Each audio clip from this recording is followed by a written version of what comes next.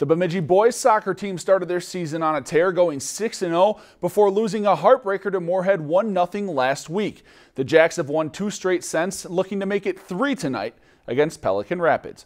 Early in the first half, no score. Jacks on the attack. Brandon Wright finds Leo Spry, who uses a little bit of fancy footwork there and gets the goal. Bemidji goes up 1-0 later in the first. Just under 17 minutes left. It's Spry again, this time on the free kick from just outside the box, bending it like Beckham to the upper left corner. Jacks go up 2. Second half, the Vikings would get one back. Alfredo Centeno gets past Bemidji's Adam Laxo and scores to cut the Jack lead to 1.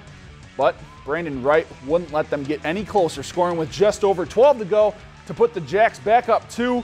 And Bemidji wins this one tonight by a final of 4-1. If you've enjoyed this segment of Lakeland News, please consider making a tax-deductible contribution to Lakeland Public Television.